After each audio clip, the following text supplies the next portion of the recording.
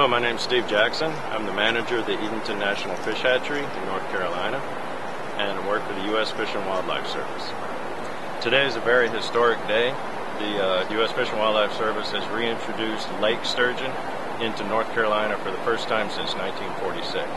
The species was extirpated in the rivers of North Carolina back around that time due to a combination of overfishing, habitat loss, and loss of spawning habitat. These fish were spawned at the Warm Springs National Fish Hatchery in Georgia back in April, and they grew there for a few weeks.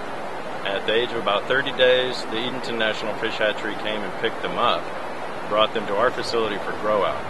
And for the 5 months since then, they've been intensively cared for in raceways at the Edenton Hatchery until they reached this size, which is about 8 inches in length. And we brought them to the river, the French Broad River in North Carolina. Today we put out 3,860 fish, and next Monday we'll be putting out another 3,400. This is all part of the lake sturgeon restoration for the Tennessee and Cumberland River systems, which has been going on for about 15 plus years. Multiple fish hatcheries, federal and state, in the area have been raising lake sturgeon and reintroducing them to the waters. And we're very proud that we were able to extend the effort into North Carolina this year. My name is David Stagliano. I'm with the North Carolina Wildlife Resources Commission, and I'm the aquatic diversity biologist of the Western region.